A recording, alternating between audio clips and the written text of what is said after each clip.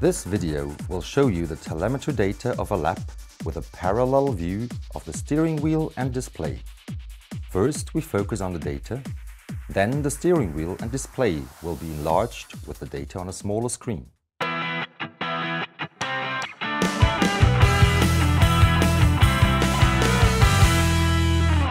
Did you know that Formula 1 cars carry some 140 different sensors and that they constantly send around 10 megabyte of data per lap to the pits?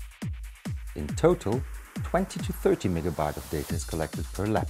Now, looking at two cars running from Friday until Sunday and including collected as well as computed data, it sums up to an amazing 30 gigabytes of data for an entire race weekend. Let's give you a short introduction while the team and driver are getting ready. We collect information on hundreds of channels, in particular different movements, speeds, pressures and temperatures. To keep things simple, we selected some graphics that are most easy to understand.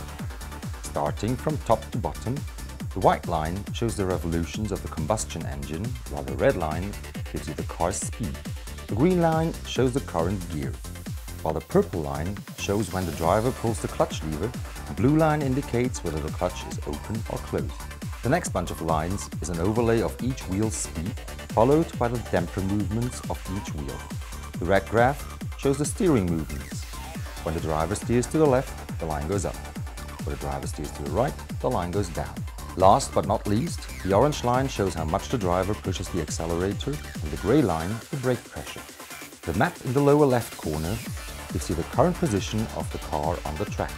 Watch out for some special incidents in the data. Here you can see when the car is lowered to the ground, how the driver uses the clutch lever to drive up, and when he selects the first gear. Notice the wheel spin when the driver shifts up, and how the clutch opens when he shifts down. Look at the damper data, and you'll be able to follow the load changes during cornering, acceleration and braking.